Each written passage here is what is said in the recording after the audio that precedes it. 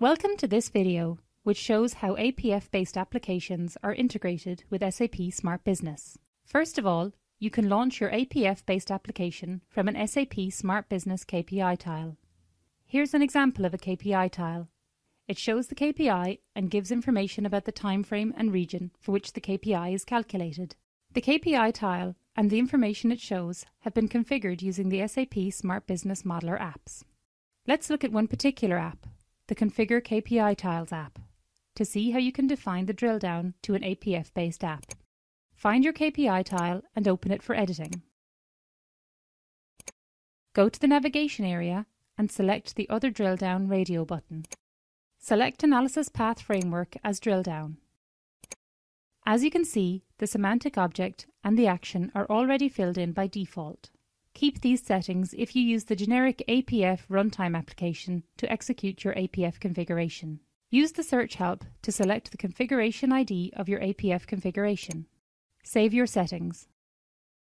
You can also click Save and Configure Drill Down.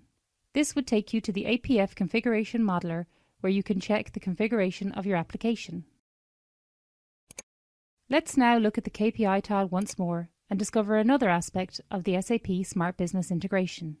As mentioned before, the KPI tile has information about the timeframe and the region, as well as for other parameters and filters, which may not be visible on the tile.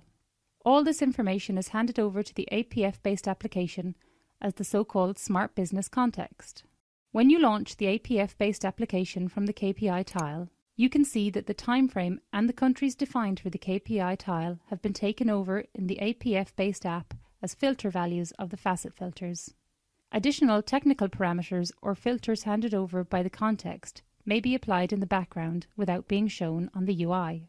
You can configure how the facet filters are influenced by the SAP Smart Business context.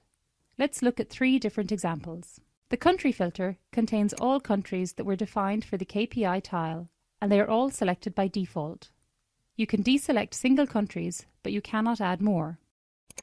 In the timeframe filter, by contrast, the to date and from date defined for the KPI tile are pre-selected too, but you can also select a different date.